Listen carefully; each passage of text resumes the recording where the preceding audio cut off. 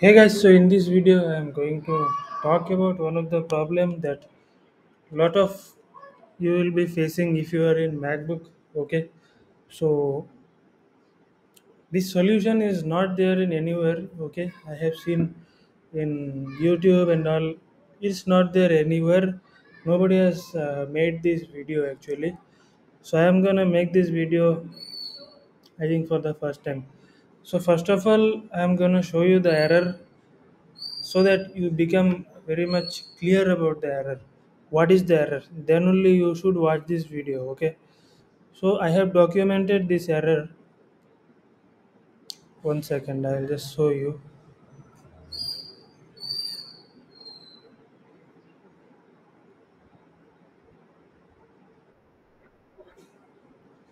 So basically this is the error. Okay, so let's read this error.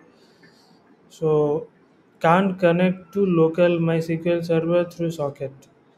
So okay, for example, there is you have installed MySQL and trying to do something in your local, and you're frustrated that this error is coming. Okay, you have seen internet, Chat GPT, you have seen Google, you have seen Stack Overflow, you have seen in YouTube. No one is made this video to solve this problem. So how will you solve this problem? So basically you should solve this problem by the help of chat gpt. Okay, you can ask chat gpt, it will give proper result.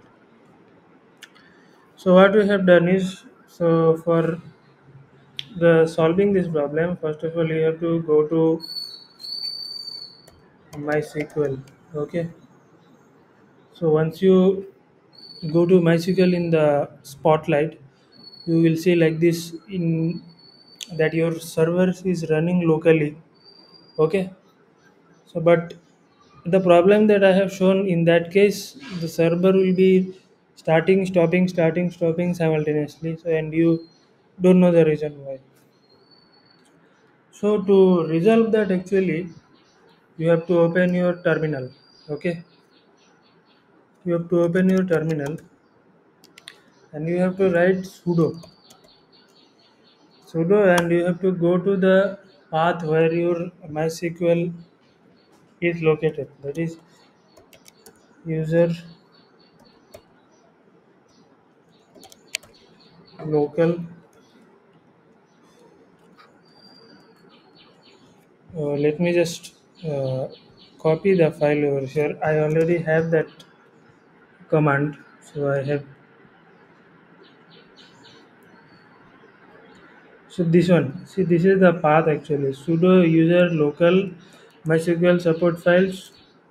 So you have to go to this location and you have to hit enter. Okay, then your server is gonna start locally. So I'm not gonna do this because I already have started my server.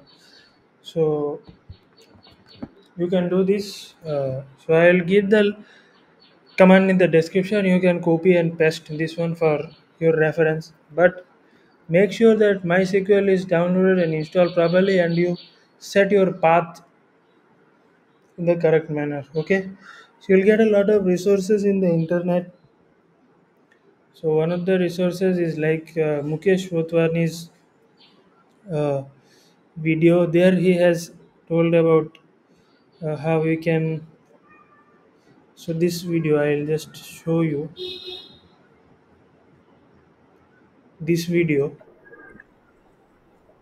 Basically, this is the video you can refer to download and install MySQL server, and you might face different kind of problems. So you should try to resolve that by googling or chat gpt anything. Okay, so coming to this problem what I'm talking about, you can solve this by the help of this command. Okay, once you write this command and hit enter, your server will start and you can start working with MySQL server.